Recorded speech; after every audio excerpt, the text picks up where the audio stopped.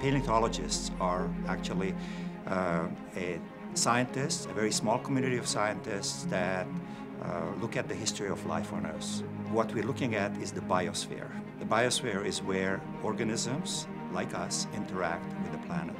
And that area is a very dynamic region of the Earth.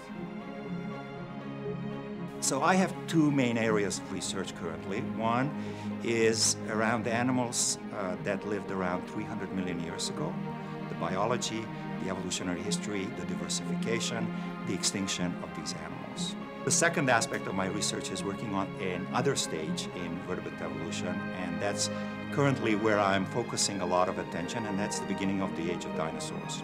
But in particular, I'm very excited because we can actually look at the embryology of these animals as the fossil record is giving us exciting new information from South Africa and from China. For example, we are looking at the oldest embryos on land that were laid by animals. In this case, they happen to be dinosaurs. We're also looking at the oldest eggs that were ever laid on land. So this is very cool stuff to work with.